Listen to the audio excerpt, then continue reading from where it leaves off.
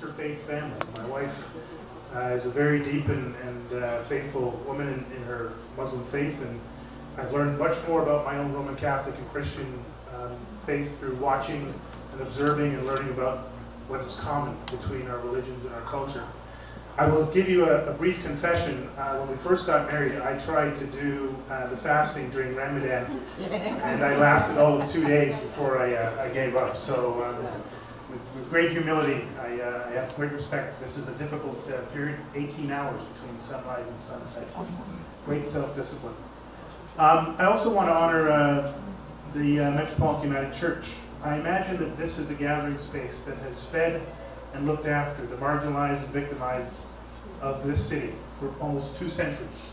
Homeless and the ill and the newcomers and those who have been displaced.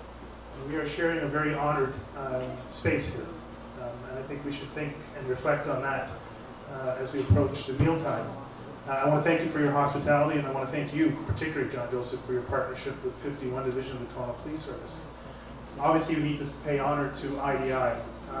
We're about to welcome the world in terms of the Pan Am Games, but we're welcoming the world's faith here tonight. I imagine every one of the major religions are represented in these walls, and will break bread today.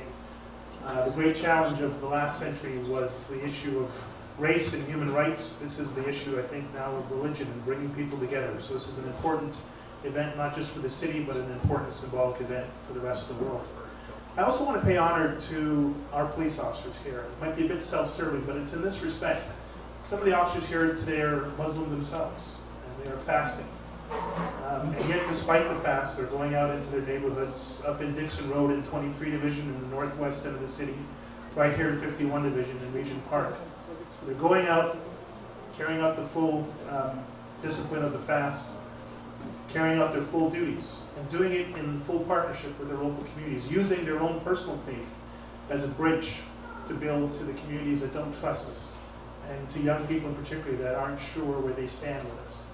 And I take great pride in seeing them in their daily duties. I take great honor in seeing how they're able to bring their own personal faith into their workspace. It's a difficult thing to be a police officer and to be objective and neutral all the time, but still come as a human being into the very dynamic and difficult circumstances.